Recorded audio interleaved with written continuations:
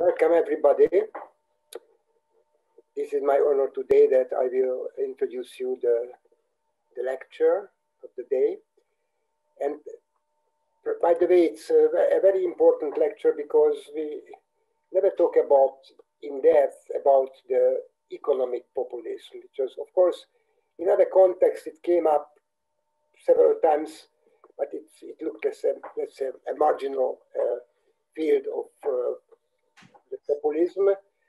But today, our lecturer will introduce us into the area of economic populism. And I'm really honored to introduce you Béla Greskovits, who is a university professor at the Department of International Relations and Department of Political Science at the Central European University.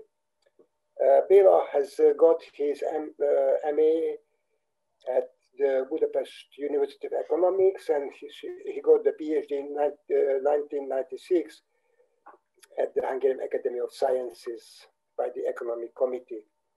He is a professor since 2001 at the CEU in these departments, and previously I just shortly mentioned some information about his career because there were some important visiting in his life.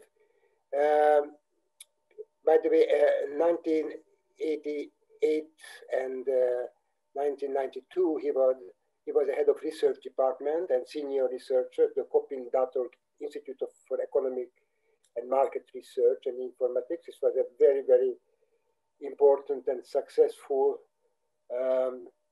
organization, and it played an important role, to the scientific foundation of the transition. He was an economic freedom fellow at Georgetown University in 1992 in Washington, DC, and he was an associated fellow in the Collegium Budapest Institute for Advanced Studies between 1997 and 1998. And he was also a Luigi Einaud professor between 1998 and 1999 at the Cornell University at the Institute of European Studies in Ithaca. And he was a visiting professor in 2003, between 2003 and 2004 at the Harvard University, and a visiting fellow between 2008 and 2009 at the European University Institute, Florence. Béla Greskovits' research interests is primarily focused on political and social impact of leading transitional industries in Eastern Europe, politics of enlargement of the Eurozone, democratization, South American and Eastern European politics and economic development, economic ideologies, politics of policy making. I just pick up some of his publications because I checked it as a kind of academic database, and it shows how many publications the academics could achieve. And he has 127 publications. He wrote 14 books in foreign languages and 31 articles from the 56. So dominantly he is publishing in foreign language, primarily in English.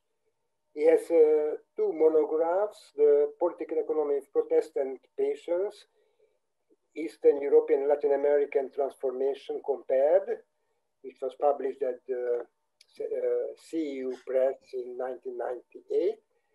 And probably his major book is Capitalist Diversity on Europe's Periphery, which was published at the Cornell University Press in 2012, and there was a co-author of this book, Dorothy Ball.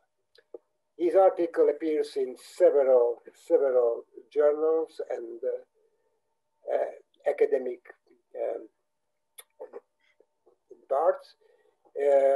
Let's see, just to mention some: Labor History, Western European Politics, Competition and Change, Journal of Democracy, European Journal of Sociology, and so far. He has awards One was the very prestigious Stein-Rocken Prize for Comparative Social Research that he got in 2013. And he was, in 2014, the winner of the award for outstanding research for the book what he wrote with Dorothy Ball. And also he got in 2014 the Bíbó István Prize of the Hungarian Political Science Association. He has several membership, major associations, and a very important role he plays in these associations. And he also a member of several editorial boards. I don't list them because there are so many. So visibly, Béla Greskovits has a very successful career in the field of economy, political economy. And what we asked from him when we were designing the seminar to introduce us to the nature of the problem of economic populism. So that is the title, Neoliberalism and Economic Populism. So we are really happy that Béla accepted our invitation and joined us. And I give the floor to Béla, and as usually, he has 45, 60 minutes to give his lecture, and then the next hour is open for a free discussion. So welcome you, and I give the floor to you. Thank you so much. Thank you very much, Antal, for this very, very kind and detailed introduction. And I am really happy to discuss a couple of ideas with you. I was preparing actually quite a bit for this lecture. You gave me a very difficult topic because both neoliberalism and economic populism are used in very, very diverse meanings. And both are used as bad words by scholars, pundits, and political figures of the opposite camp, right? So I try to make some order here. I try to do my best, basically focusing on the region that I know best, which is Central Eastern Europe. But then I also want to make certain claims for a more general interest in this subject. So let me just share the screen. I prepared a PowerPoint presentation so that you can easier follow my presentation. Let me share it. So this is the title, Neoliberalism and Populism in East Central Europe. I actually took seriously the task that I was given, and I have the following plan. So basically, this is the lecture. I want to do three things. One is to present and compare two debates on the nexus between neoliberalism and economic populism.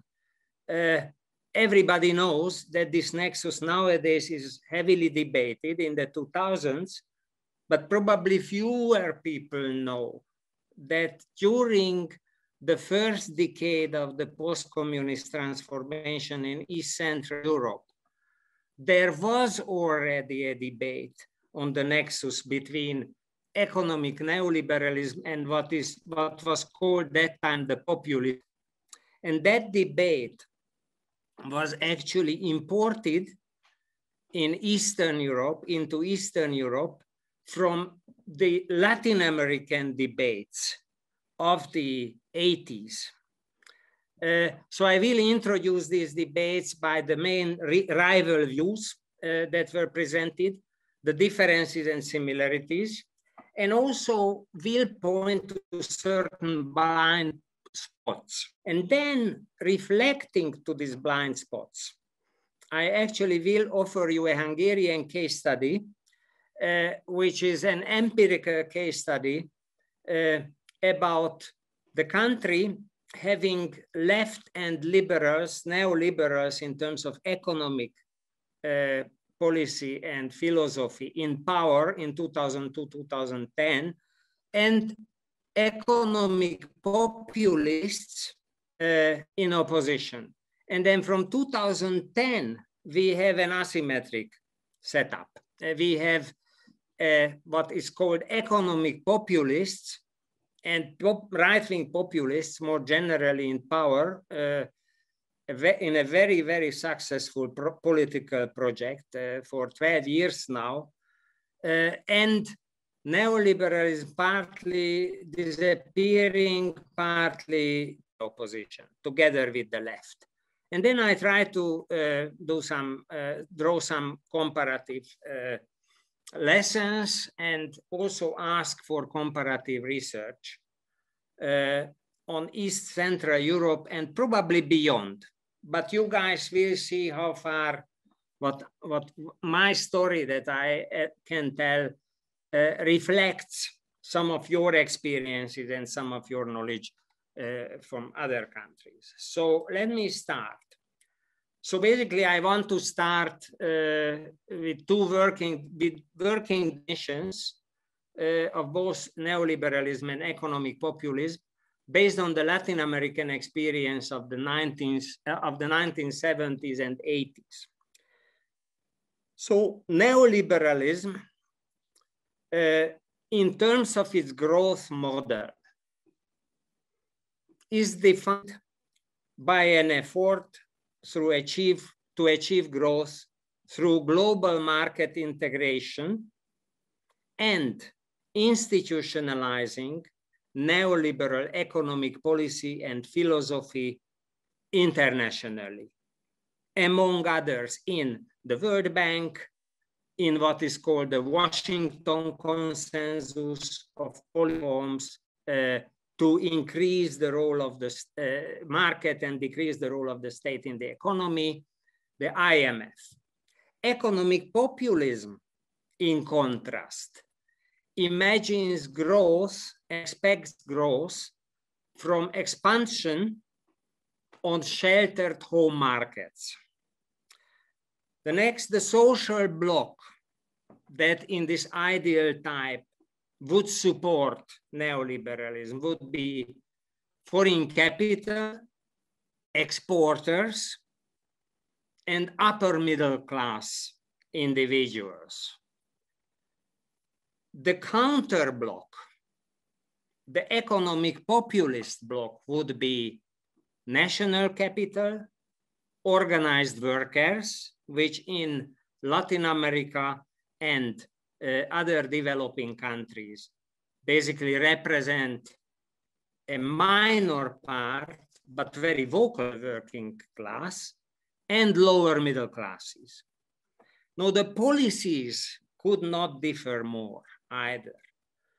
In the case of neoliberalism, these are typically foreign trade and domestic market liberalization, privatization, including privatization of public services, deregulation of markets, and economic stabilization, namely trying to avoid foreign debt and control inflation on the domestic markets. Now, again, the contrast with economic populism is large. Economic populists believe in trade protectionist, protected national markets, finance through foreign debt. Not by chance, these are typically where economic populism happens, were typically developing countries, but also financed by inflation spending, renationalization of nationalization or renationalization of certain parts of the economy. Now, the welfare model, that's the last aspect of the definition, is basically trickled down economics for neoliberalism, which basically means that you don't redistribute, you avoid redistribution and maintaining social welfare through redistributive welfare states. What you expect is to lift the burdens of taxation from the rich, you expect that then they will invest. They will invest, that creates labor, jobs for workers. Then this trickle-down economics basic results in a growth of national welfare at national level. Now, economic populism, however, as it was implemented in Latin America, banked on redistributive, limited welfare states for those social groups which it targeted. So this would be the working definition. I will tell them later how is that or not today. Now, the early debate, the early 90s debate on the populist danger. As I told you, this was imported to the transforming East Central Europe from the earlier experiences made in Latin America and other parts of developing countries. Not by chance, of course, because many of the advisors, the economic advisors, advised Latin American governments, often dictatorships, to fix the economy and turn and make a market-oriented turn, were the same in East Central Europe. So these were basically traveling money doctors, so to say, with knowing very little about individual regions, but knowing more the depths of the economic policy strategy that they recommended. So the logic of the main debate was, so the rival views. The neoliberal advisors, the pundits, liberal pundits, liberal politicians in East Central Europe basically believed in a model where all good things go hand, namely the economic model that was most conducive in their view to economic growth. They believed also creates the best economic conditions, namely high growth and limited inequality for democracy. So introduce radical economic reforms, you will end up with high growth and political democracy. There was a polar opposite view represented by critics of neoliberal transformation, both Western and peripheral critics, meaning staying in East Central Europe, which argued the opposite, namely that the danger to political liberalism comes precisely from the reliance on economic liberalism. This is an idea where basically all bad things go hand in hand, not all good things, but all bad things. And the logic is that radical transformation creates inequality. In order to control inequality, the democratic inclusion of losers is unwanted. However, people excluded and suffering from the radical transformation strategy through marginalization, social disparity, will be tempted and fall prey to xenophobic nationalist demagogues. So basically, left neoliberal utopias were contrasted with left liberal dystopia. Let's call it. Now, the trigger of the populist backlash was different in both cases. Piecemeal transformation for the neoliberals, who told if reforms are gradual, they give time and space for the forces of populists to regroup their forces, and they will derail the whole political and economic transformation policy. As the radical transformation was seen the main trigger of a populist backlash in the left liberal critics of neoliberals. Now, the forces of populism were seen among labor, organized labor in East Central Europe, management of state-owned enterprises, and communist, cynical communist political entrepreneurs changing their colors from red to brown. In the view of the critics of the neoliberal transition strategy, labor abandoned by liberals could be seduced by illiberal identity entrepreneurs. So there was a lot of sort of soul searching in the left liberal camp about betraying the workers, which is present pretty well. I will tell a little bit about that. And then the last thing, the populist mindset.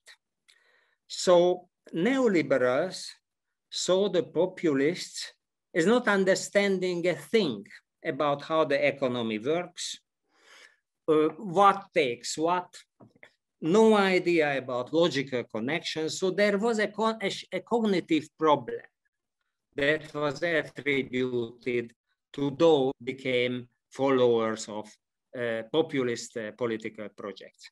And then in this, actually, interestingly, the critics agreed with the neoliberals, because they told that workers should be class conscious, but since they are excluded, they will basically follow nationalists and xenophobics, which was called and termed as false conscious, right?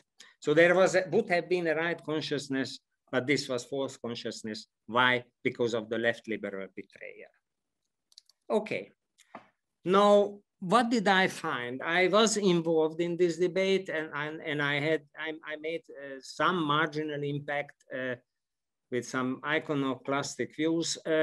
So the main finding was that in East Central Europe, Latin American type of economic populist experiments failed to materialize, partly because these countries were in a very difficult economic situation right after the collapse of communism. There was crisis, there was indebtedness, very high dependence on Western capital.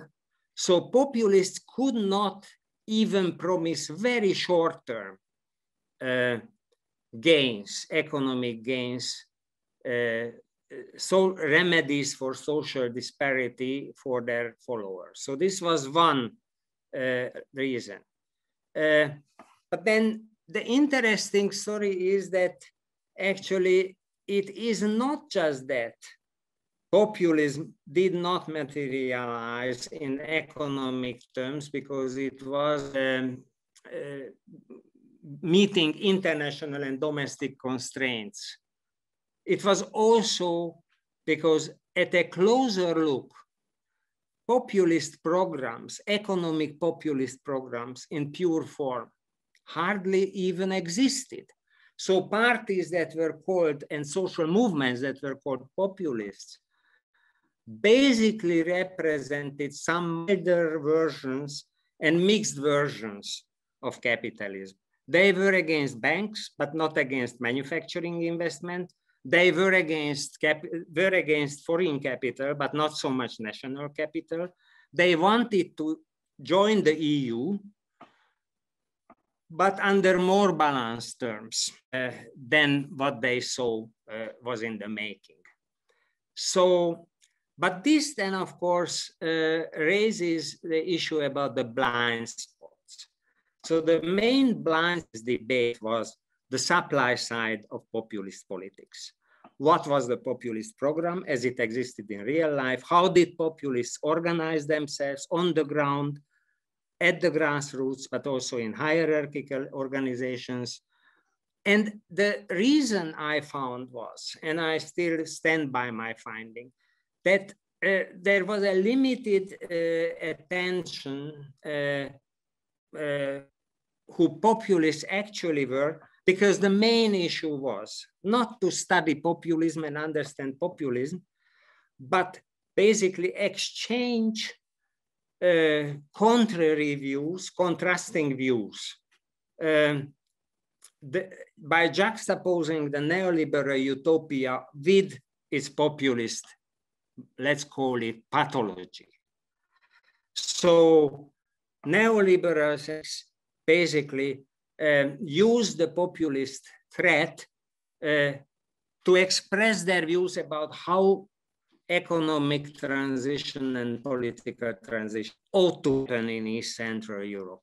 So therefore, possible combinations between neoliberalism and economic populism were also out of sight in this kind of debate. Okay, let's now turn to the next debate, the 2010s, after the global financial crisis and the Great Recession.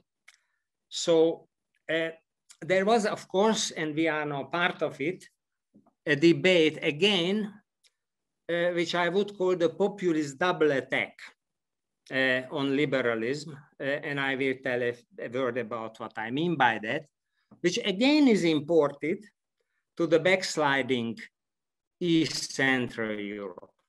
Now, what's the difference here? There are several differences. First of all, the first debate was a peripheral debate.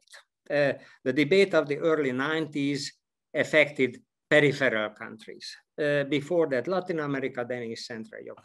Now we are in a different situation. Everybody got interested in neoliberalism and its discontents. Why? Because we have had President Trump in the United States, and we had Brexit, and we had other countries such as Italy and France, where populists made headlines and important political achievements. I mean, the next issue is, which is not by chance. You remember that the rival views in the first debate were between neoliberals and their left liberal critics. Neoliberalism in the second debate is not on the scene. At least I don't see it. It's not really presenting a utopia. It seems to be an intellectual recession without producing new visions. Almost, I would say, whereas populism is often characteristic ideology, almost, I would say, neoliberalism is somewhat similar in this respect.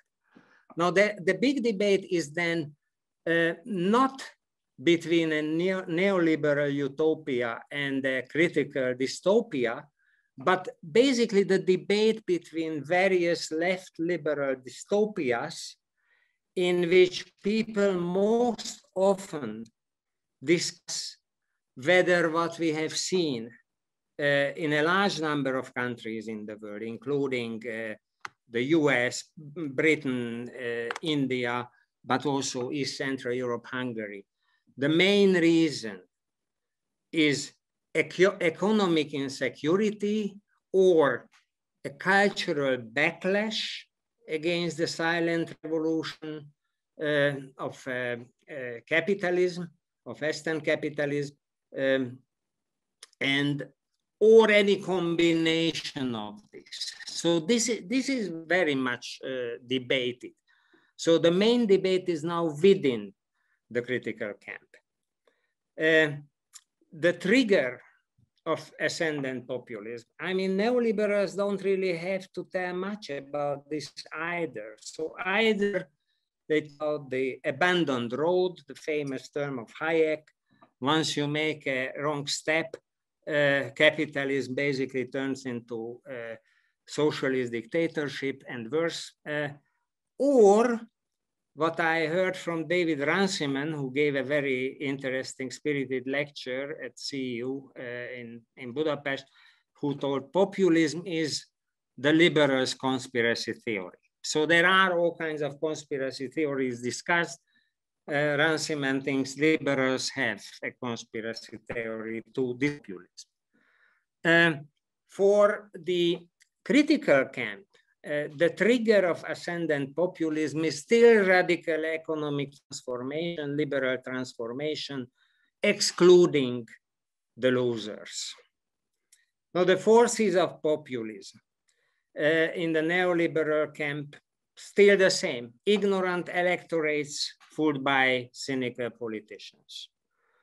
Now, for the opposite camp, old white male labor squeezed both as a class by economic insecurity, by migration, and as group, by women, by ethnic minorities, by lifestyle groups, and so on and so forth.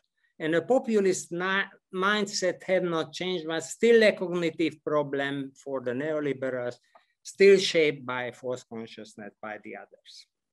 Now, as I told, the interesting story here, and much time with these citations, but I found it very interesting that liberalism, and this is what I call the double attack, which is somewhat ironic, because it is both attacked, and often by the same people, as agent of economic dispossession, but also as an agent that tries to emancipate, tries to equalize, because it tries to emancipate the wrong actors.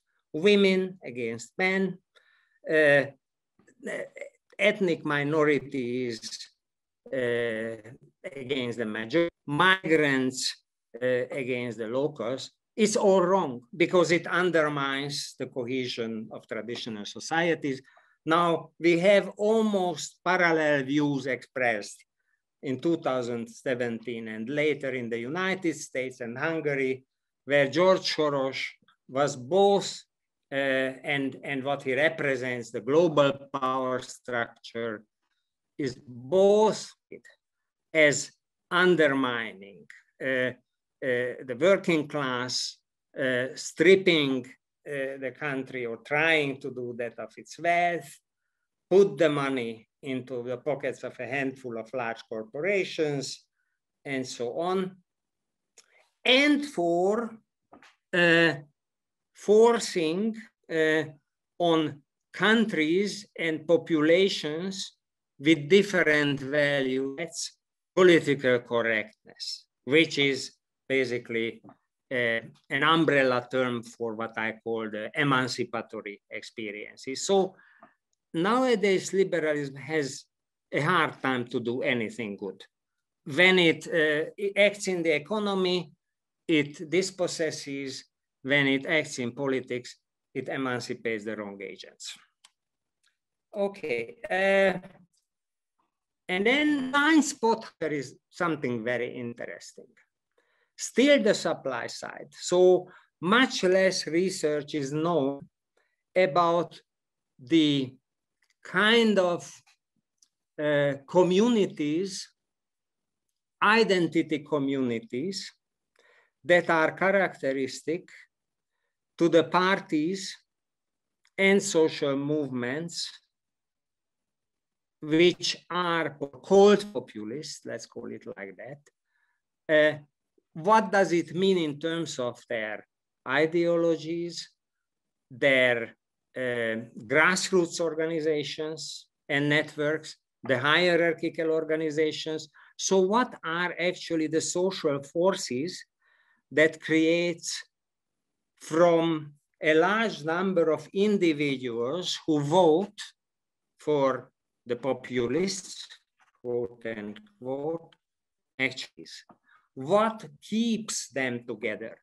And this is especially interesting if we have populists in power for 12 years plus, who knows, where you have to understand a little bit what else than the repressive methods used by them keeps them in power. Is there a social base to these parties or not?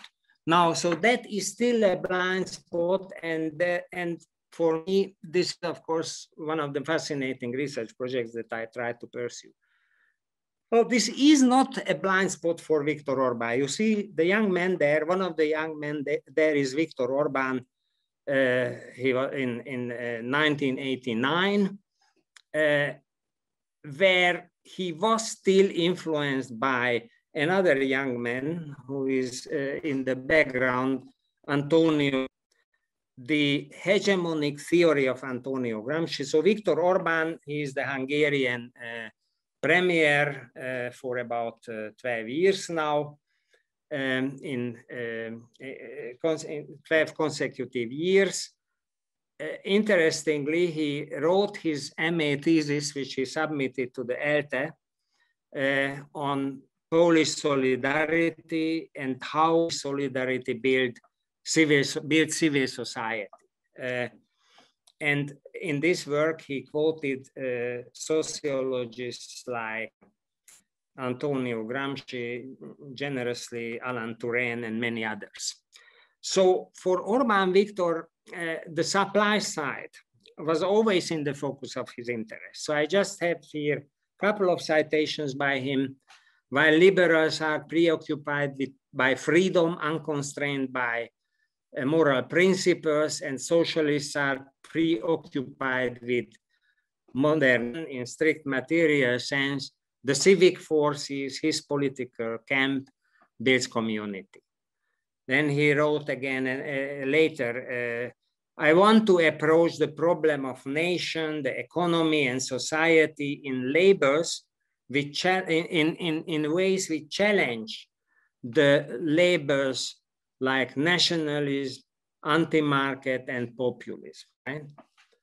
And then the last quotation which I have here, which he gave actually at a congress of an organization of Christian intellectuals, when he remembers his time in opposition, visiting the country and talking to various people, typically on the social, Christian, conservative right, and also quote unquote ordinary people. And he attributes to these visits and the organization, which I will immediately introduce for you, the outcome that what he said, currently, this is due to, or this resulted in the current situation when the social hinterland, or he says in socialist parlance, embeddedness of the national and civic right is much more robust than that of our rivals. So he attributes partly his resilience in power to the civil society base that he has. So the argument of the Hungarian, the first argument of the Hungarian study is that the rise and resilience of the Hungarian right is partly due to its superior embeddedness in civil society, which was achieved in 2002-2010, when the right was in opposition, 8 years in opposition, mainly by a movement which was founded by Viktor Orbán in 2002, the Civic Circles movement, which integrated and mobilized initially all fractions of the right, from the conservatives to the radical right, and parts of the civil society base of old and new left, including environmental movements, including anti-war movements. This civic circle movement that time was strongly against the Iraq war, for instance, and even some trade unions. Just to tell you in very few words what the civic circles movement, it was militant because of its hegemonic aspirations and collective practices. They organized a large number of protests. By the way, what I am talking about is empirical findings based on a database of about 5,000 events I collected, organized by the Civic Circle movement 2002 and 2006. So what I am telling here is about, I don't want to bore you very much with the details and numbers, but this is the basis of my characterization.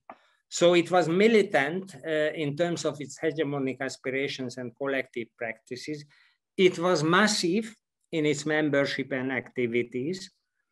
We are talking about 5,000 events in Hungary, as well as in the neighboring countries with ethnic Hungarian minorities. The membership could be above 100,000, which approximates the combined membership of this of all the Hungarian parties that time, and is about 1/3 of the membership of trade unions, dominantly metropolitan and urban, but also transborder. So most of these people, members of the civic circles themselves, were partly active in the capital and partly in the bigger or medium-sized Hungarian towns of the countryside, and educated middle class based in terms of social stratification. We are talking here about social conservative teachers, doctors, lawyers, media pundits, and entrepreneurs. But there was two defining group here: the Christian national cultural bourgeoisie, Bildungsbürgertum, the educated middle class, and the native economic petty bourgeoisie, the small size entrepreneurs. And in the last part of the lecture, I will focus on this latter, or the coming part, the national native economic petty bourgeoisie. So who were these national petty bourgeois who were attracted by the movement? They were basically small and medium-scale entrepreneurs and artisans, which found some sort of attachment to the nation's land, labor, culture, through activities mainly sectorally concentrated in agriculture, land, of course, farmers we are talking about, winemaking. Most Hungarian winemakers are right-wing and were connected this time to the civic circles movement. Production and retail of authentic food, tourism, transport and hospitality. Tourism meant mainly tourism enterprises and hospitality chains, basically organizing visits to the Hungarian, ethnically Hungarian populated parts of the neighboring countries, plus publishing and local media. What did they do? So they organized they organized think tanks, domestic production and retail chains, transborder ethnic networks. This is what I mentioned, managing pilgrimage tourism. So what you should imagine is trips were organized for civic circle members by transport means driven by drivers belonging to the civic circles, and then basically hosted by restaurants, businesses, small hotels in the neighboring countries, and were presented all kinds of cultural events of the former Greater Hungarian, so-called Greater Hungarian areas. So this was not really just tourism. This was a tourism where people not belonging to that cultural circles would feel strange. It had a sacred character.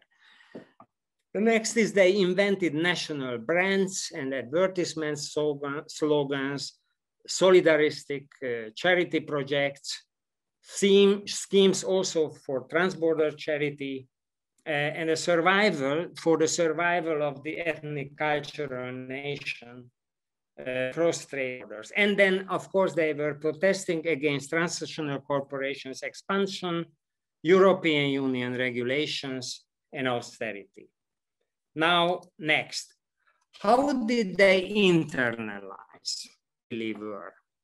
So this happened basically two ways, through self-education in visions of what religion, what civicness means, what the nation means, and what Europe means. Manuals for the civic circles produced by the civic circles were circulated. I show here one. The title is Recapturing Everyday Life and the Holidays. You realize the ambition here, right? An entire shift and an entire conquest. The holidays, the everyday habits, the networks, the heroes, the symbols for the Hungarian, right? This is just one of the manuals that was circulated among the civic circles. And then develop the other way in which they internalized who they were. They were developing ideas and practices of what Richard Svedberg, in a very interesting article, calls folk economics, which is economics that might have not much to do with what economic science tells about things, but has an impact because people partly experience it through their own life experience, and partly they get it from sources that they consider reliable. So nationalist folk economics, if you want to call it populism, call it. I think it's a nicer term to use it, folk economics, was another way through which people created their communities. Okay, I just show you a couple of pictures and I will not explain them all. There was a rich symbolics here. So the varieties of nationalist folk economics included. What you see here is a Hungarian authentic food and wine shop with the advertisement, buy Hungarian so that you will have your earning tomorrow, which is a naive way of expressing that if you consume Hungarian stuff, Hungarian entrepreneurs will employ Hungarian workers. So the working class through its wages is considered as a consumption group for the national products. So sort of an autonomous model, which of course doesn't work like this in reality, but this was the kind of touch to the folk imagination. Of course, then you have on the other side, you have a Hungarian brand name, which was part also of the civic circle entrepreneurial movement, combined with bio production. So basically you see a highly nationalist version, but also probably innocently nationalist version of the farmer market, right? The farmer's market, product and the healthy Hungarian food. It's of course also good for the nation. Now, of course, you see radical symbolics as well coming close to anti-Semitic, I would say also interwar fascist symbolics, where the Illuminati grab with their hands the whole globe, and of course you know who is meant there. And then you have also still another potential way of thinking about nationalist folk economics, in which this is extended to the whole area of Greater Hungary. Okay, now I come to the second part of the Hungarian case study, where populists, quote unquote, are in power.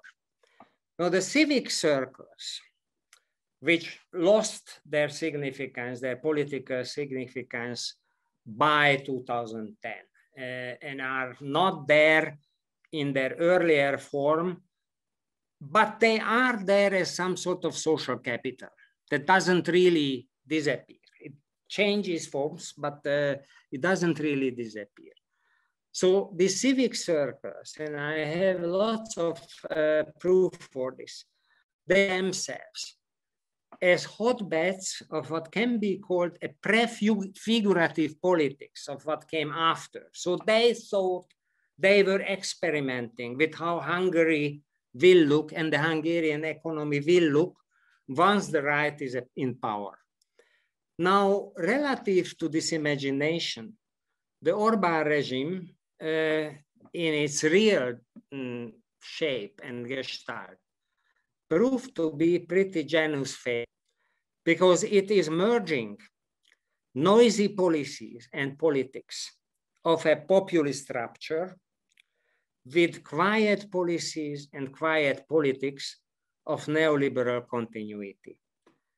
And a part of the mixture, part of the justification for this mixture might lie in basically it's a winning formula for mobilize and consent internally and satisfy veto players, in this case, basically German manufacturing corporations, the German government and the European Union externally. It means rebalancing economic nationalism with neoliberalism and welfare protection for the haves with workfare for the have-nots. It also means diversifying without ending actually dependency. Now I want to show you just a few data, and I just summarize them briefly. There can be more data presented in defense of this, in support of this thesis. So in no sharp break with what could be called, or what we called in my work with Dorothee Boole, embedded neoliberalism, which is basically market-oriented growth models combined with socially sensitive, relatively sensitive welfare states. There is no sharp break on each or on any of these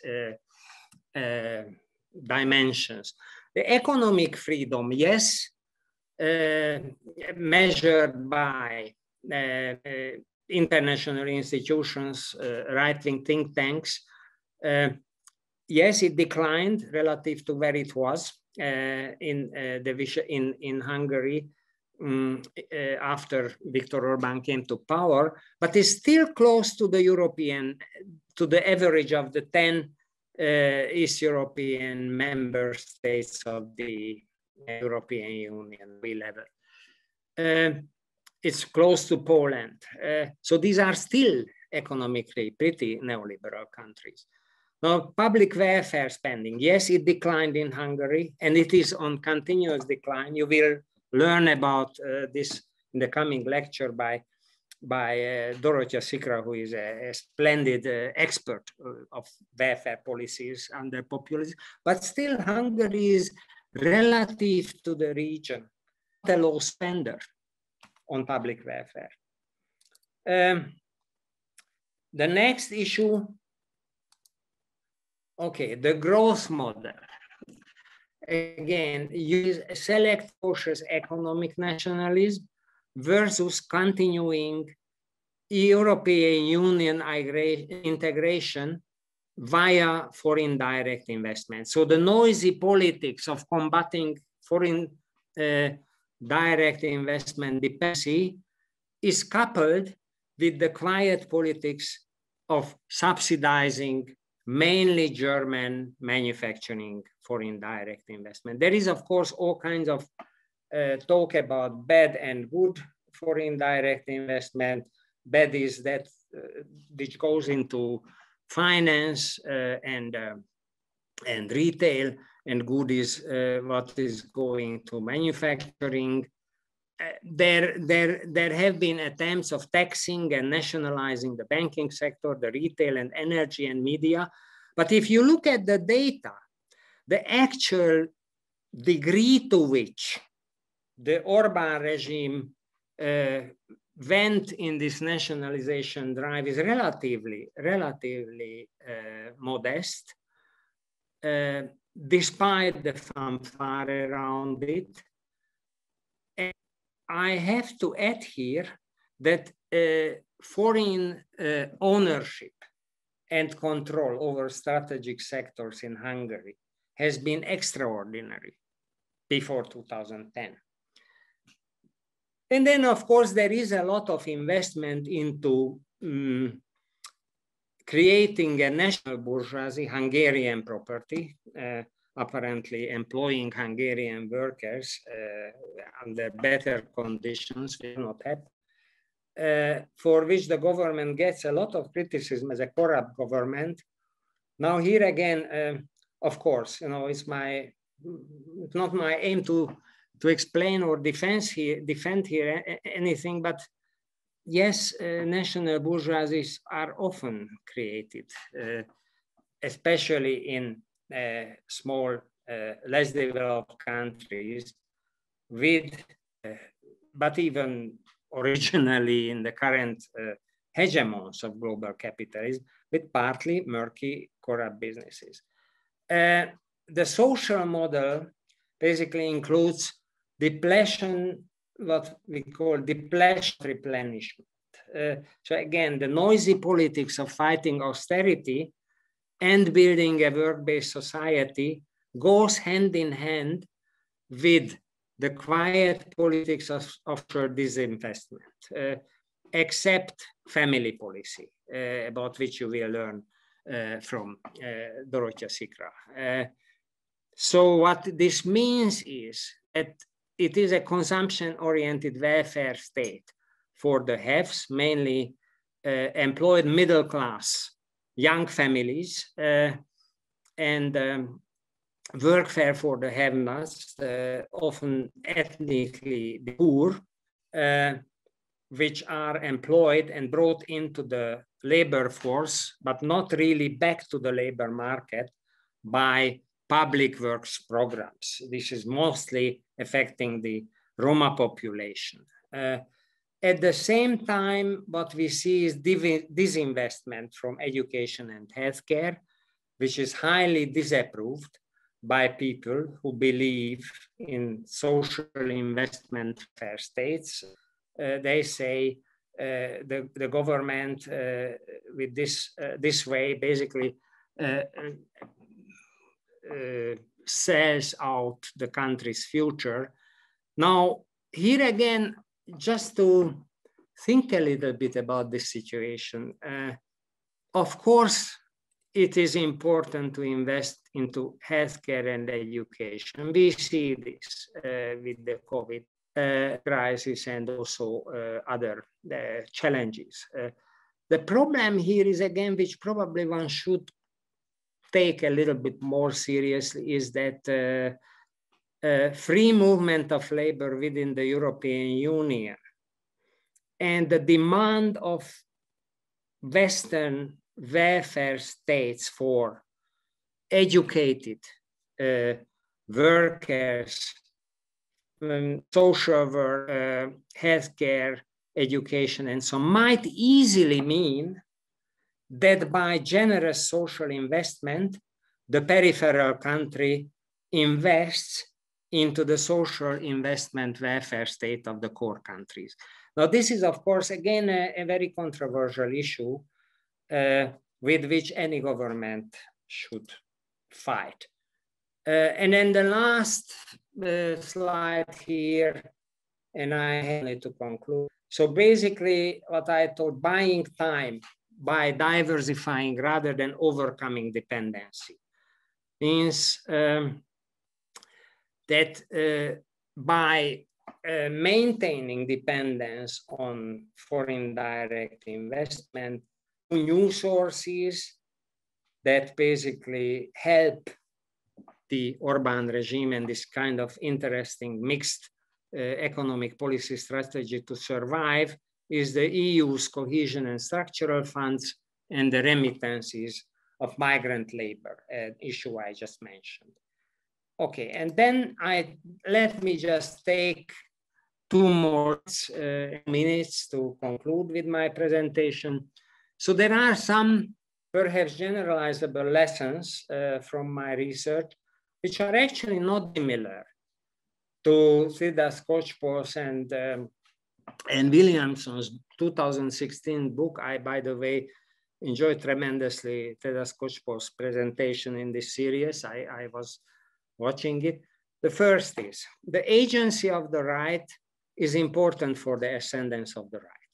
Now, this may sound as evident, but actually, part of the liberal soul searching about who betrayed the white manufacturing working class and how seems to forget about that the right often works hard for its own ascendance. It's not only that the stage here is divided between a cynical political leader, the populist, and then the uneducated following, vote for him for false consciousness or cognitive problem. The second, the haves of human capital are as important for the rise of the right as the have-nots. So we do see here, based on the Hungarian case, but I see proofs that this is happening elsewhere as well, mobilization of social conservative, educated social groups. So it's not only consciousness. Then the arena of civil society organizations and civic activism is no less important for the political breakthrough as the electoral arena. I think that most of the current research still focuses on electoral behaviors and electoral groups.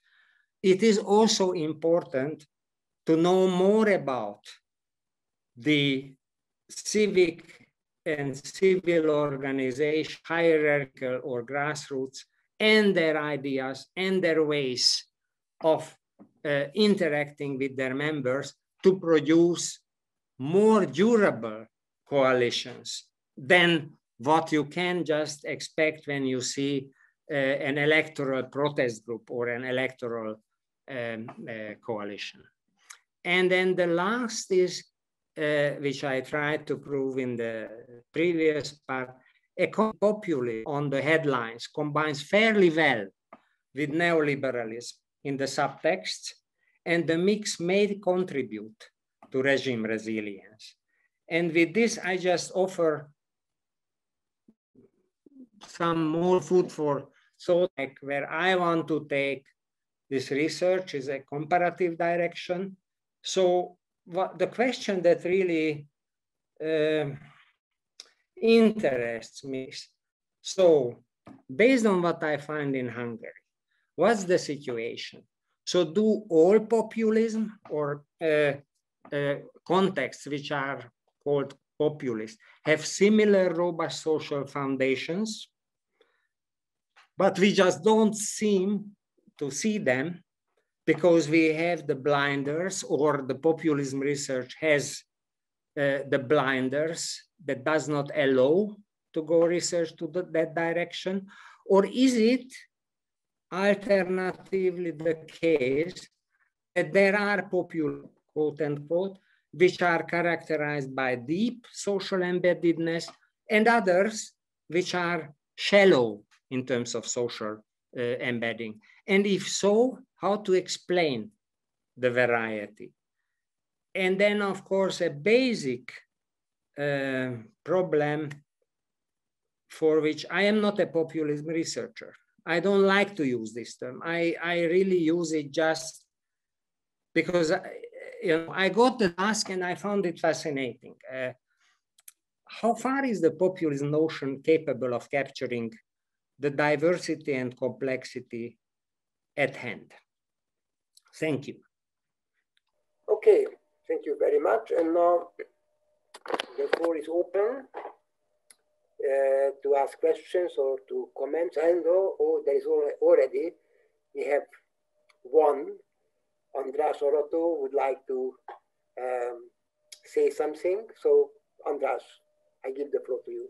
Okay, so of course it's a wonderful presentation, which is what we expected on the basis of your written work, because I think that political economy of protest and patience is really a major work.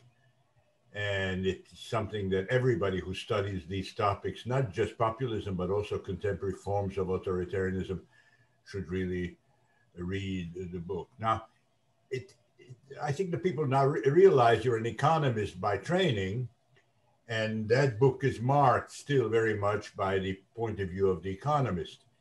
What I recommend, though, is that people read at least the article. You're writing a book, but the article on the civic circles, which presents in more detail what the part you presented just now, although, of course, written before the Orban regime proper was consolidated. So that is another chapter, of course, that you would have to deal with. Now, looking at all this work, which I have taken seriously and have integrated also in our own work with Jean Cohen, what I notice, and you, of course, have some trouble with using the term populism as the central category here, but still, with respect to that category, you have shifted.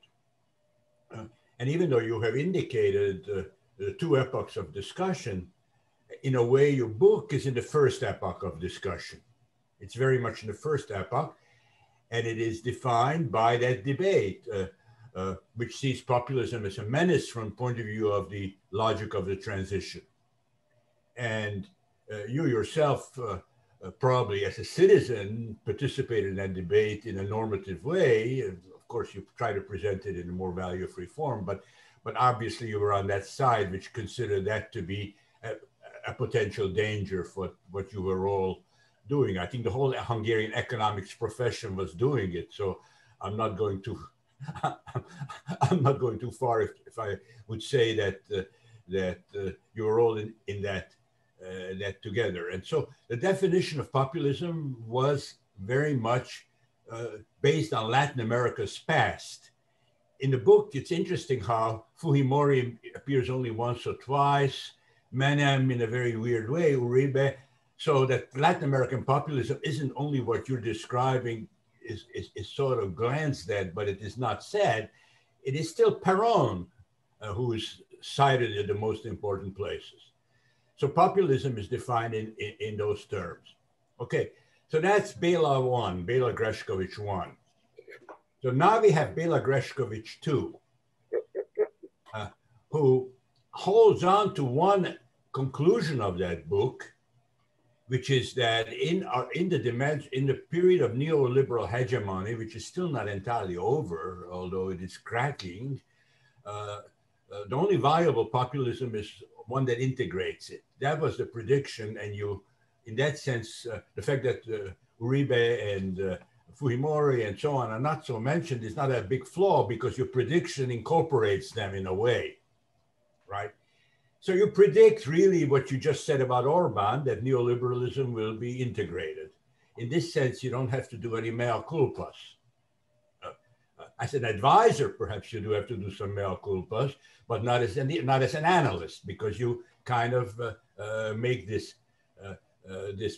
you make the right prediction with respect to that. Nevertheless, even as you made the right prediction, you now are discussing populism as fueled by the dynamics of civil society. Now, my heart is close to this interpretation, of course. I'm not an economist. And so, in a way, Jean and I will ride with that particular thesis. But nevertheless, the bridge between Béla Greskovits 1 and Béla Greskovits 2 is a difficult one. And you suggest in the book that there could be an electoral bridge, but now you de-emphasize it. So now you create a civil society bridge, but you yourself see that that's not universal. Lots of places already in power that some kind of mobilization from above is promoted. So this scenario, Orban is very strange, right? Because he loses power 2002, and then he begins to kind of from above, because he's still the ex-prime minister, mobilized. but still it is a movement from below. And you described it today very much as a civil society movement from below, bringing together all the various movements, exciting. I find this really interesting, by the way, very, very interesting. I think you're the only one who has done this, and it's remarkable. Nevertheless, it just doesn't fully serve as a bridge.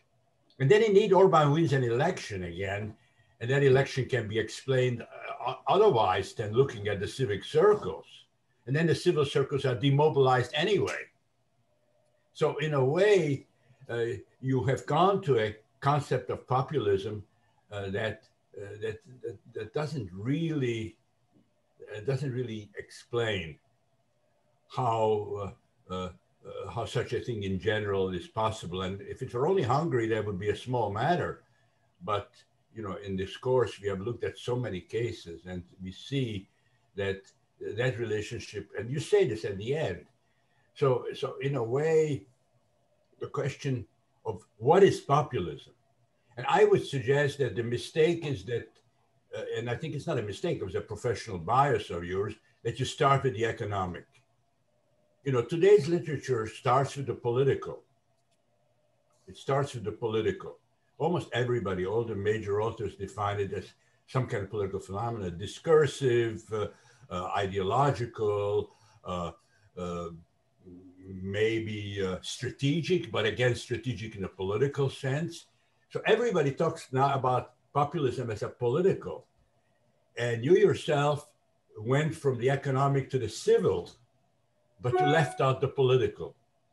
I mean, you know, you can't do everything, so I'm not trying to really get on your case, right? You do already really a lot, but somehow between the economic and the civil, the political doesn't play a role. And yet, I think Orban is a wonderful, can't stand the guy, but I think he's a brilliant political strategist. He's a brilliant political strategist who already in '98 showed that he was a brilliant political strategist. To turn Fidesz into something on the center right and then on the far right was brilliantly successful for him.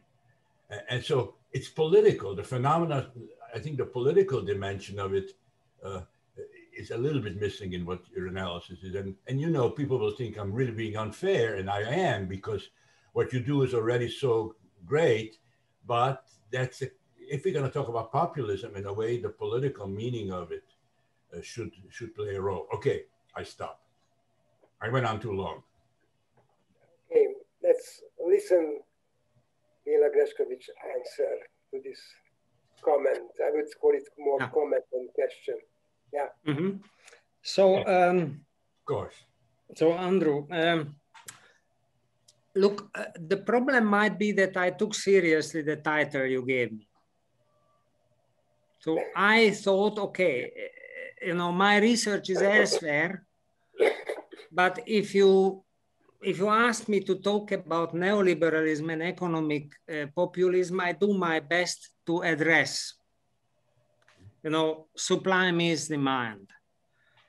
Otherwise, I don't believe that actually economic populism exists in Hungary or East Central Europe in the form that it existed in Latin America only, but never really in East Central Europe. So, I mean, what I try to manage is that, or tell you that economic populism is surviving, yes, as sort of a junior partner to neoliberalism, which still prevails, and it has its function within, but then one doesn't have to make it too seriously, so to take it too seriously. And actually my entire work nowadays is pretty much in politics.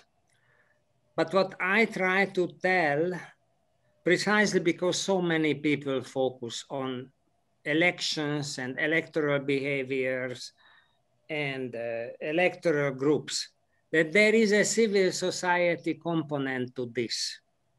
Now, how strong this generally is, I cannot tell, before I have comparative evidence. So for instance, I try to convince my friends in Poland, so why don't you do a similar research on the Gazeta Polska circles, for instance, the local networks of populism, because this will be an important factor of resilience if this happens. But I don't know. So I was very happy to read the Scotch Paul Williamson book, because they point to something similar in the US with the Tea Party story. So I felt, okay, so I am not entirely alone. I tried to read about the Gülen movement in Turkey and a number of other cases and situations, but I think that what populism is meant to be now is not necessarily because of what it is in reality, but what our theoretical or the currently fashionable theoretical lens shows about that subject. So here is where I see my place. So it's the whole issue of, this is a very rich material, what I have. And of course, most of it is about community building and civil society. And, there is another part to it where the money comes from, but I don't really do research on that. I don't touch upon that topic. My evidence is not enough to see that, but I think it is politics. It is just not electoral. It's civic politics. Now here, of course, I am fighting another problem, civil society. So often if you look at them, these groups are not very civic because they are very hegemonic, they are exclusive, they are, they are not accepting. So for instance, you could not found a civic circle if you were a gay. So that was missing from the repertoire. Otherwise, yes, you could be a far-righter, you could be an old-style social democrat, you could be a trade union member, you could be a conservative church-bound intellectual. Yes, of course, these have, social conservatism does have an exclusionary aspect.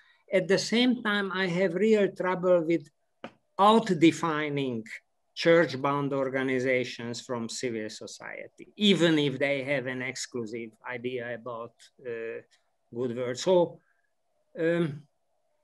but I actually, I am very happy with your comment, and I am not really an economist in my current research. I am more a political ethnographer. And I came back to this economics topic because you wanted to hear about the economic aspect. Okay, good. Thank you for your response. The floor is open. I have questions or comments, but I don't want to use my authority to monopolize the scene. Okay, I start my questions and then maybe it will have an effect on. So as a sociologist, I was listening your lecture a little bit differently than András did. Actually, András Arató, I think he is right that and the dominant discourse on populism is connected to politics, but that's why the social science approach on populism is a top-down approach because it comes from the politics. And your presentation was bottom-up, and one of my most loved part of your presentation was dealing with your research actually on and using the term fork economy. Fork economy is I think it's an extremely important thing.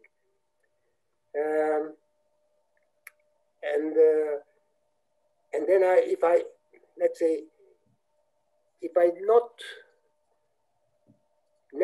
don't limit to the economic aspect this folk economy, which is very, very important because the small entrepreneurs, and they can have a, let's say, a relatively good business and make profits, and in the market they can, the market is enforced by external influences, like it's not simply to buy a wine, but this is Hungarian wine, and then, so that's why it led me to the term what you discussed here, that maybe the success of the Fidesz from a sociological point of view is embedded in the question of identity.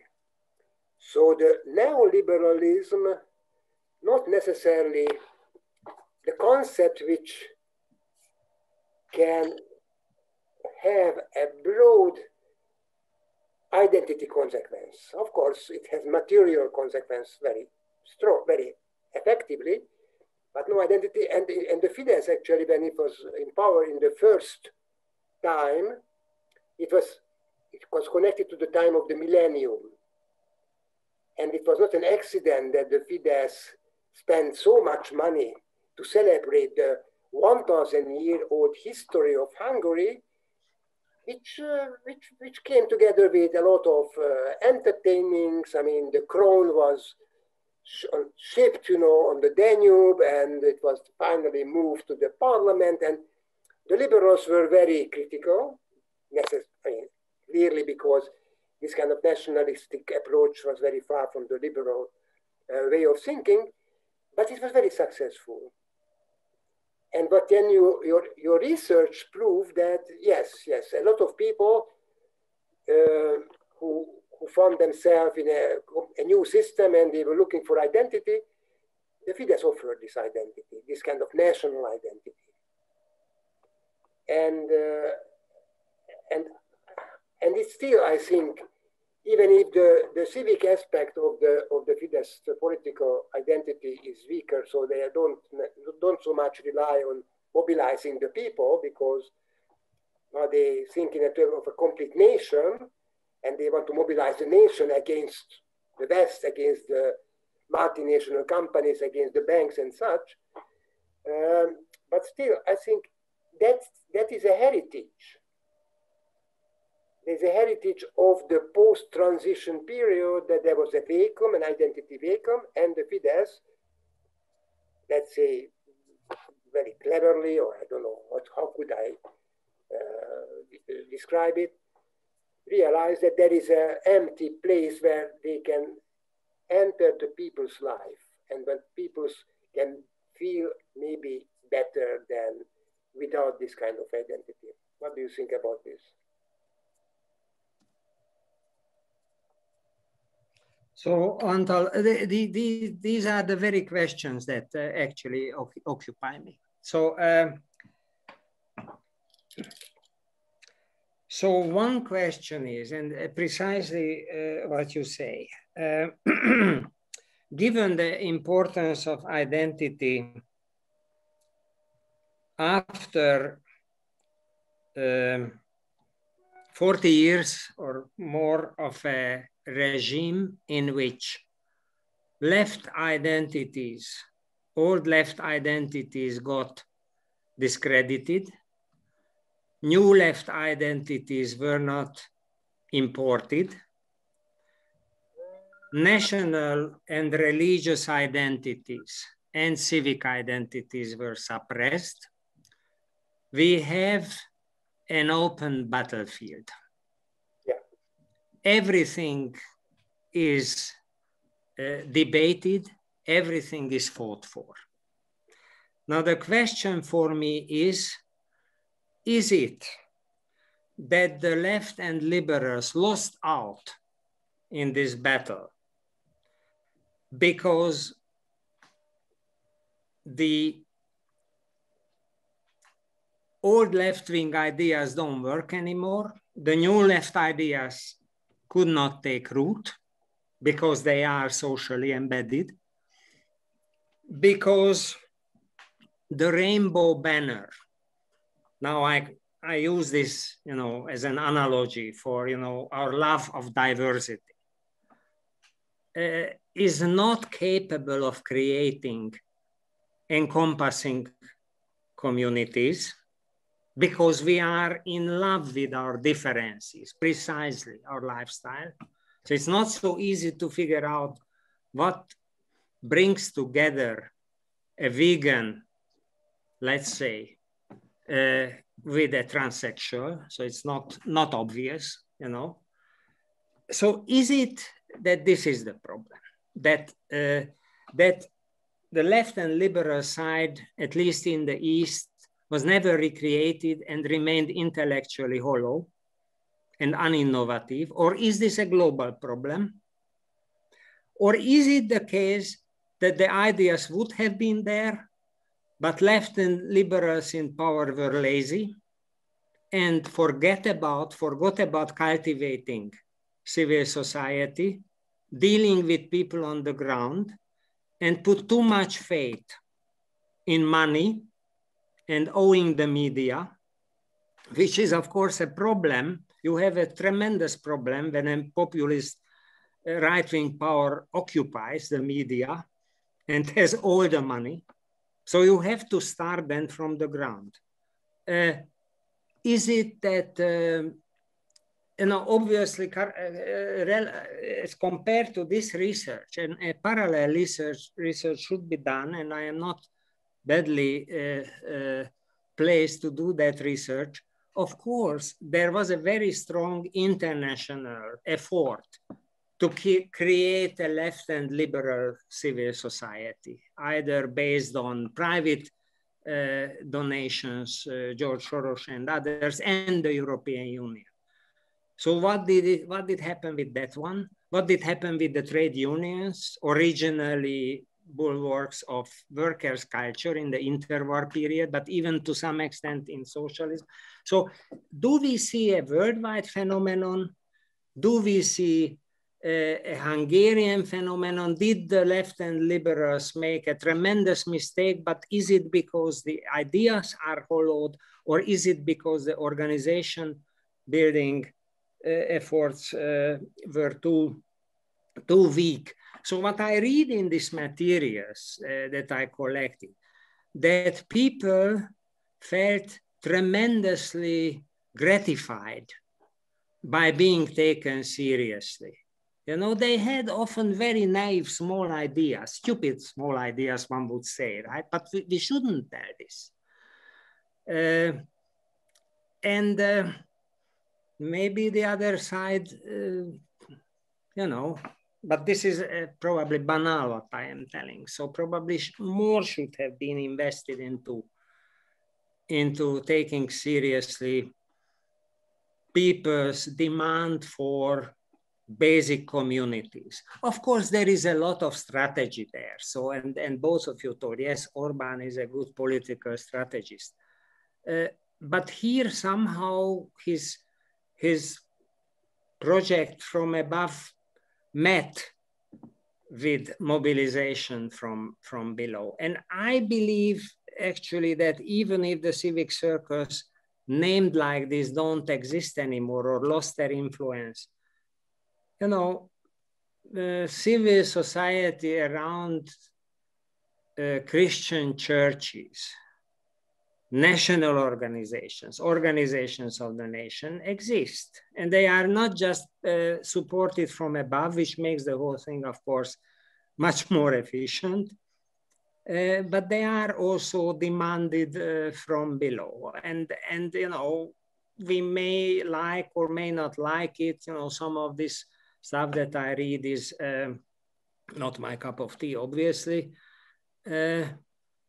But then isn't it that, you know, we should take seriously, even if we disagree. So, but what I am talking about is a nicer period of Hungarian right-wing rule, or even the right-wing project, right? So, of course, what happened then, this permanent escalation,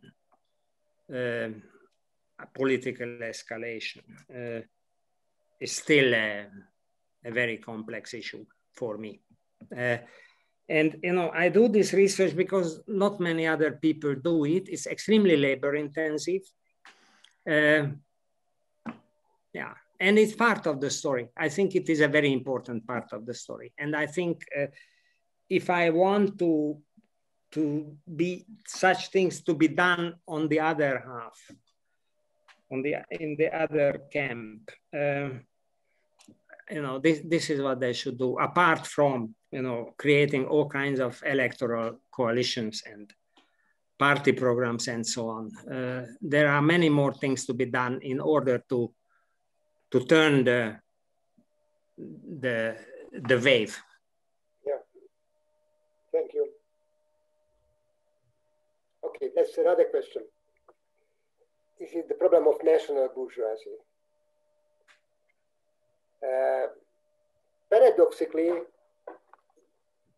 the whole expression came back in 2010 when the Fidesz entered to power and started to create a new regime.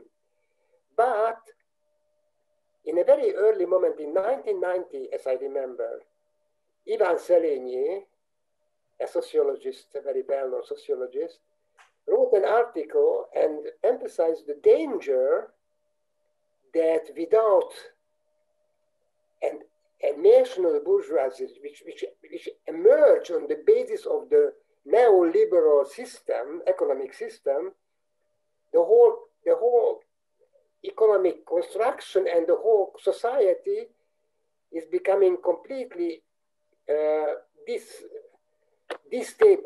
unstable, because the foreign capital arrived. Because if we talk about neoliberalism, of course, there's a free market, the free move of the capital, the national sector had to be privatized. Who can buy it? The foreign companies. And I remember this is a very good article, actually, that he said that the foreign capital is not dangerous in a sense, but the problem is that they are not involved in the social consequences of the privatization. So somehow the state must pay the cost, the social cost of the privatization of the Hungarian economy. But it happened, and now it's criticized, by the way, how it happened. It was too fast and it was too much corrupt, but it was necessity. And then the Fidesz turned back to this question again and started to systematically, in a very corrupt way, using the state resources, financial resources, to create a new bourgeoisie. And it has an effect on what you said, that it's a mixed system that partially it, let's say, can be called as populist, partially as even neoliberal. I'm a little bit skeptical that the system right now is really neoliberal. So, because this effect that they are building a kind of oligarchic economic system is completely in conflict with the neoliberal principles, because it's not a market. It's not connected to the free market philosophy. So, let me register a problem with both the question and Béla's perspective. I mean, the book occasionally refers to this formula TINA, T-I-N-A. There is no alternative. And what I don't hear from you, either in the book or in the article, that there is any kind of alternative. This, I think, is the prison house that some of you fellow economists put us in. I would say János Kornai being foremost among them, now very quick to yell autocracy, which is also not really entirely correct for such a system. But the idea that there is no alternative. And now you say, I think very, very interesting in this discussion with Tony, that any alternative would have to be able to once again take the civil seriously. By the way, I've been arguing that since 1990, that was a disaster, what happened to that. And David Oates too, by the way, so I was not the only one. But taking the civil seriously is not yet the alternative, right? Because it only helps you win, but doesn't help you reconstruct and govern. So I think it's important to kind of consider. Now, Joseph Biden shows that there is an alternative, right? But this is after COVID, and in the United States, which is enormous, right? And so you can't say if Biden can do it, then Karadzic can do it, let's say, just to mention a name, in Hungary. It's United States and Hungary are not the same, right, for obvious reasons. But nevertheless, I think it's time for us, and I completely agree with revitalizing civil society and doing everything in the way that you suggest. They have done it, we have to do it differently and better. But in the name of what? In the name of going back to something like Kornheit's text from 1990 about the alternative. I mean, it was already scary to me then that he could write it. Although I agreed with the short-term role of radical marketization, but to simply come over to the perspective of capitalism, highly idealized, by the way, that doesn't exist anywhere.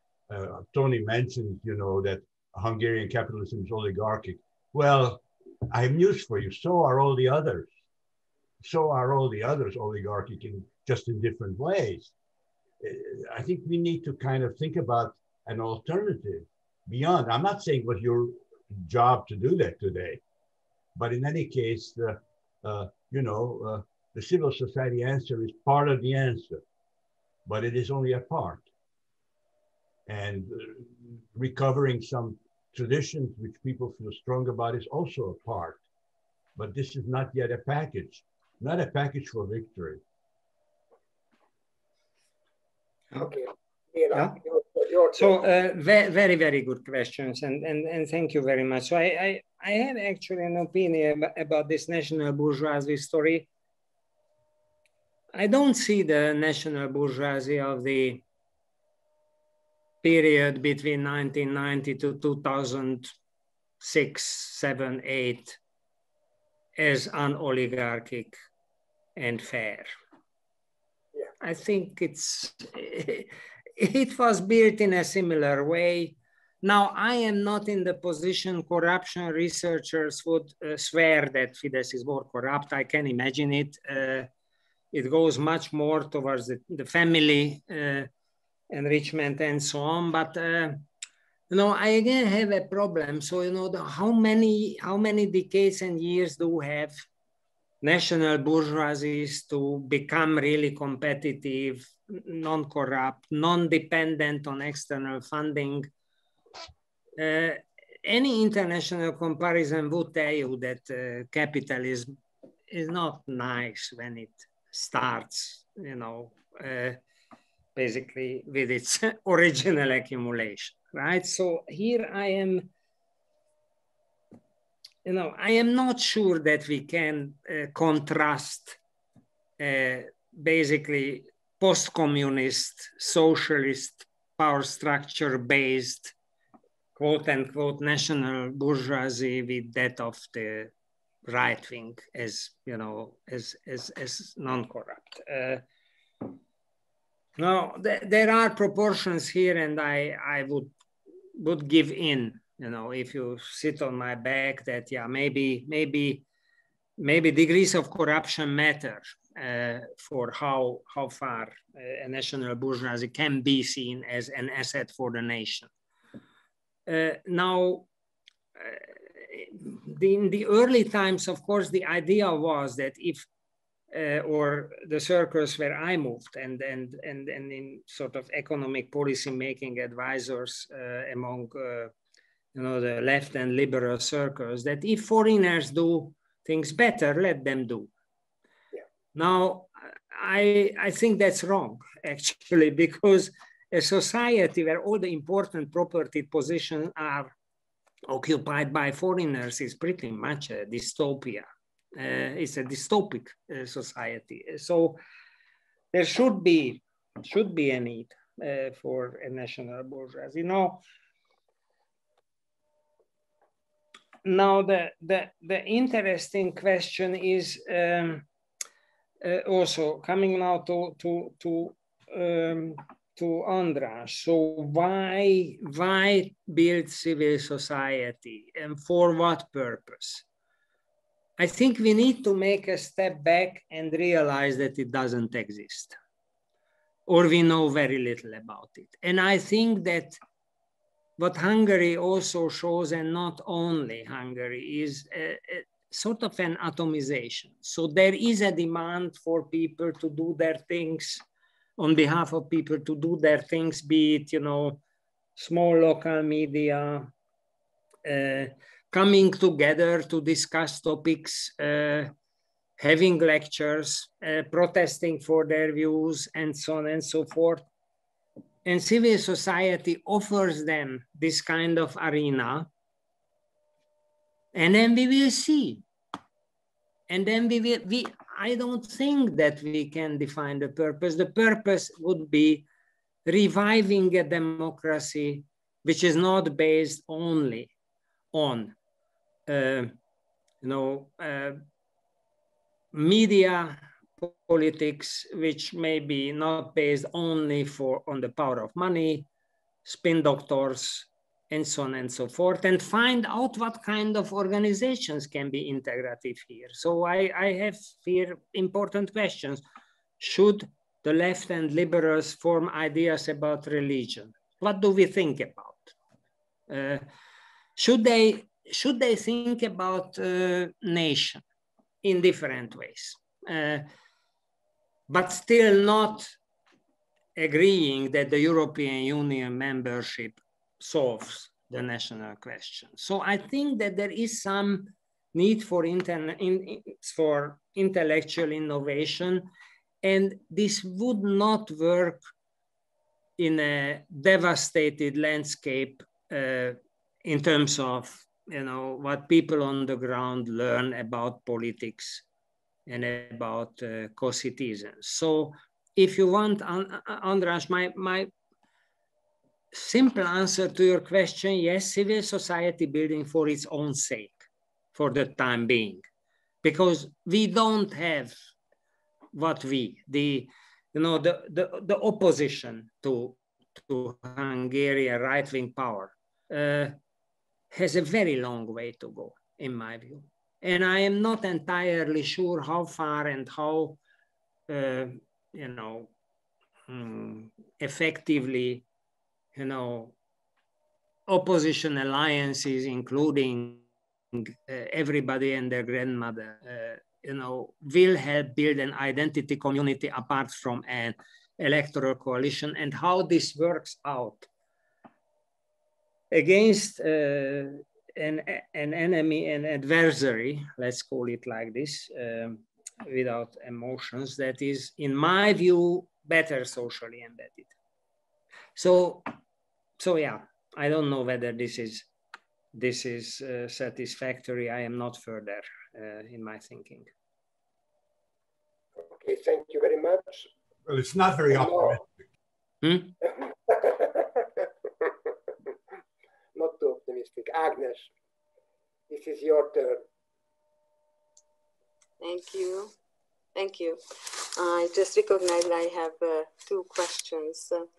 I liked very much that part of your presentation when you were speaking about this kind of Janus faces of the politics, making politics. And one of them is the noisy politics of populism and the quiet politics of neoliberal continuity. And I think it is absolutely right. And of course, who live in Hungary experience this every day. And this is a very winning combo, as you mentioned as well. What I don't understand at this point is that, and of course, and let me just give that example. When you mentioned the quiet politics of neoliberalism, you mentioned the withdrawal investment or reducing investment into healthcare, into social services, into education, and so on and so on. What I don't understand, and now comes what I don't understand. What I don't understand is that you know, anywhere where I go, I experience very unsatisfied people, you know? So people on daily basis experience the insufficient working of these institutions, the deficiencies, the lack of resources, speaking about each higher education, public education, healthcare, social care, and so on and so on. So, and there is this kind of noisy populist voice, you know, of course, that is why it is so important to cover and expropriate the whole media front. But how people can fit together these two experiences, you know? I mean, they experience on daily basis the negative effects of this urban politics, you know? And how I just, I mean, yeah. And really, if sometimes I don't understand when I speak with people everywhere, I mean, in countryside, in shops, in markets, in, you know, this kind of craftsmen's discussions, drivers, everybody is incredibly unsatisfied, and they have a lot of emotions against the regime, and they think it works not very well, and they are very much against it. So how these two things come together, and how the system can be maintained on this kind of, I mean, popular experience. Yeah, I know, of course, there is a certain part of society which support the regime unconditionally. It's no question. Anything can happen. They vote for Fidesz. It's no question about that. But I do not think that this is the majority. This is getting to be the majority, but maybe still not. And this is one of my questions. I try to be a little bit shorter next. So my second question, I mean, that is a good English expression, you know, a nail was hitting my head or something like that, you know. So when you were speaking about this kind of liberal, you know, the deficiencies or the faults or the blind spots of liberalism or liberals, and you were speaking about the wrong-headed emancipation. You remember? Which is a very important thing, because you mentioned a lot of examples. One of them is, you know, I mean, the men and women and the different kind of subgroups in the society. And you told these kind of wrong-headed emancipations or emancipative strivings or projects undermined cohesion, social cohesion.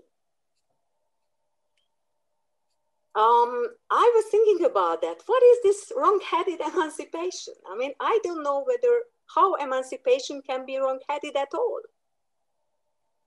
And I was thinking about that, you know, okay, there is this kind of liberal identity politics issue, which was a little bit overdone, which actually based on the individual human rights, individual citizens' rights, and the recognition of difference.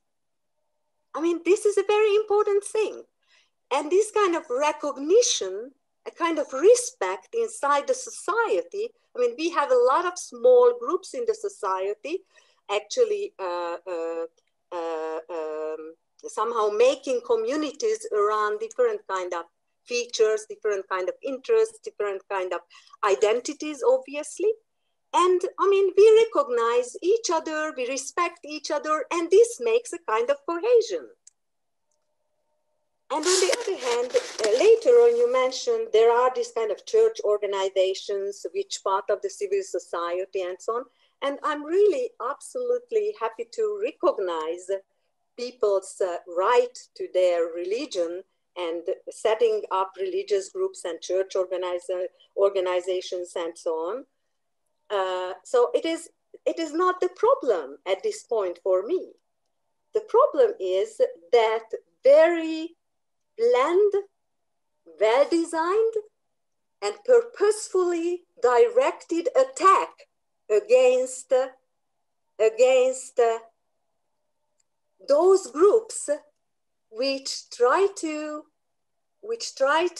somehow be organized on the basis of alternative, I would say alternative in quotation, for what perspective alternative? Of course, I think these are main rights. These are not alternative rights.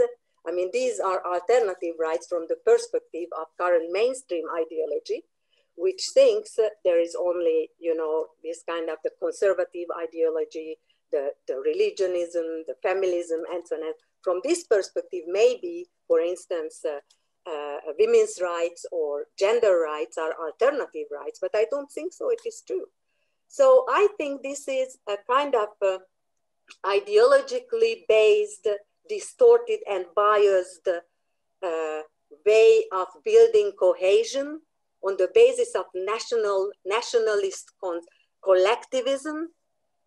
At the same time, which at the same time denies the subgroups, the diversity of and the fragmentation of the society, and try to reach a kind of homogeneous kind of society, which is not cohesion in my view. That is not cohesion. If a social group or if a political order try to homogenize society, that's not cohesion. Cohesion comes bottom up, not from, you know, not top bottom. I'm sorry, I mean, this is, I just try to see a little bit more clear about this kind of wrong-headed emancipation issue. Thank you very much. Yeah, may I? Yes. Yeah, so thank you very much, Agnes. Very good question. So I start with the second. So this must have been a misunderstanding that liberal emancipation is wrong-headed is not my view. This is a view which is part of the double attack of against liberalism, right? So what I try to tell that how I see the debate, there are basically combined attacks on cultural grounds and economic grounds. And then leaders or political forces more generally who combine these two may have a winning formula. So I didn't mean that in my view, emancipation of women, Black people, immigrants, gays, and so on and so forth would have a disintegrative effect on society. This is not my view. I try to present a view, right? So this is what I can tell about it. Yes, I agree with you that there is a consciously designed strategy to actually deepen these divides and these trenches within the Hungarian society. But what I try to argue throughout this whole civil society research, that people are not born nationalist, religious, exclusive, hating others, accepting others, respecting diversity, and so on. They are teaching each other, and they are taught by their organizations, and they are taught by the people who they accept as important sources of information and credible sources of information. And what the right did better in this respect is do the teaching business.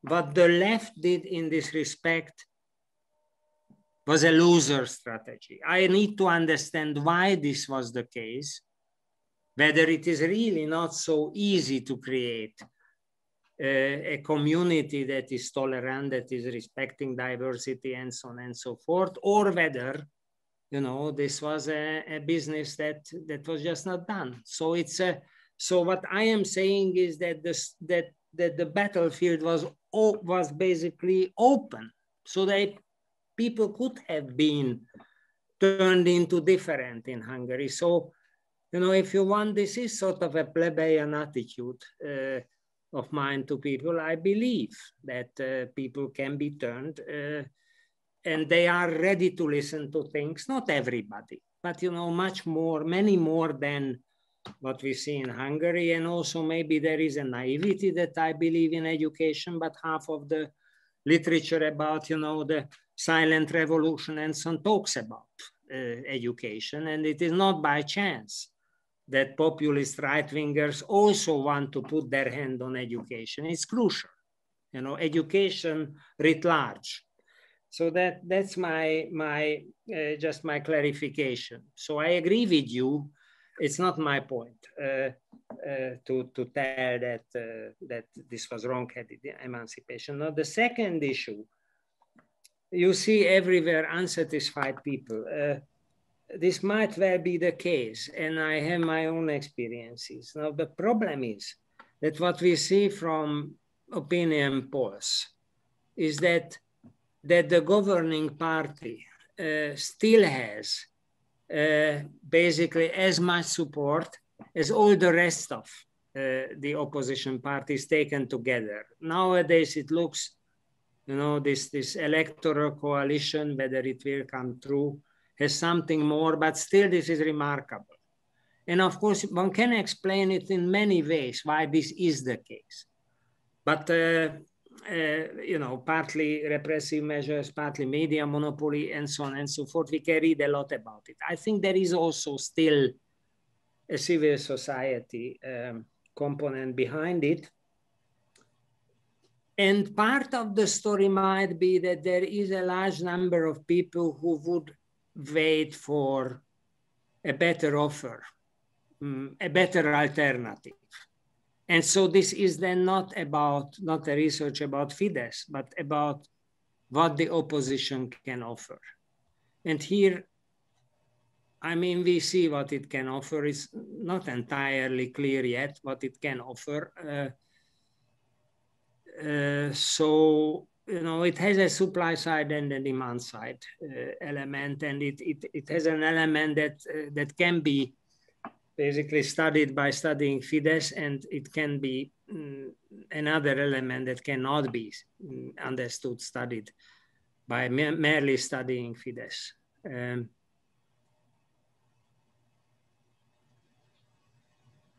András would say it's not too optimistic. Yeah, I am not very... Education take very long. I know. But, you know, my problem is that necessity doesn't create possibility, to be simple. So if this is the job, then yes, there was a period when there was a better opportunity for, you know, fighting this battle. And you know, the whole story is extremely complex, because what we don't know even, and I have suspicion, this is not just a Hungarian story. I think this is not just a Hungarian story. I mean, the US, I look at the US, I mean, there was also a very, very difficult situation from the viewpoint of the liberals. I look at other countries, including Italy or Poland or France even. So this is a big battle which is going on, and it is both cultural and economic. So it's no joke.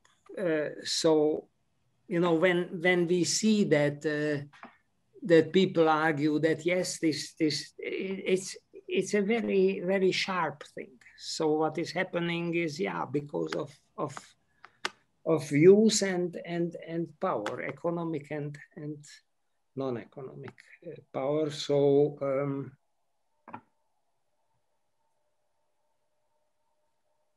good. We are running out of time. I have one more. Sorry, I haven't answered the question about alternatives. I can answer very quickly. We wrote in our book about diversity of capitalism in Europe's periphery, about the alternatives. So countries did not follow the same directions. There was Slovenia, which had a relatively socially balanced neo-corporatist transformation strategy. There was the Baltic Way, where pure neoliberal economics was married with nationalism in political respects. And there were the Visegrad countries where neoliberalism was more or less combined with, in an unstable, fragile balance with relatively socially sensitive welfare arrangements. So there were originally alternatives. And if we want to learn about alternatives nowadays, probably we should take a second look at what happened to those alternatives. Are now all the countries the same or not? But these are, or were that time, alternatives within neoliberalism. Nowadays, the question is more open because the world has changed or is changing. So the hegemony is challenged, at least, we can say. Well, it is certainly challenged in the United States. And I think that for you, more important will be Germany and France and Scandinavia. If it gets to be challenged there, the chances of alternatives in Hungary too will increase. To do the good thing in one Hungary alone is a questionable proposition, right? But lots depends on Berlin, and lots depends on whom Berlin can mobilize against any alternative, which it is still likely to do. So really, you have to win a German election first before we can talk about the alternative in Hungary. Yes. I agree. Okay, I must tell the audience that we are talk so much about Hungary, but Hungary is like a case study. So it's not really we talk about Hungary, but a very special situation, but raise such questions which are globally relevant. So it's not simply a Hungarian or American, the US issue, but it's much more serious. These questions are much more serious because no, it was a wonderful presentation, and I see its application in lots of places, but certainly the United States. Yeah. Okay. Thank you so much for the lecture. Thank you. And, great. And the discussion, because the discussion was also excellent, and we learned a lot. And thank you so much for joining us. And the next week, the audience is waited, and they are welcome, because we are talking about the populism and the welfare state, I think, which logical next step. Next step, yes, the economy and the welfare state. Okay, thank you so much. Thank you very much again for the opportunity. I really enjoyed thinking about these things. So thank you for the inspiration and the questions.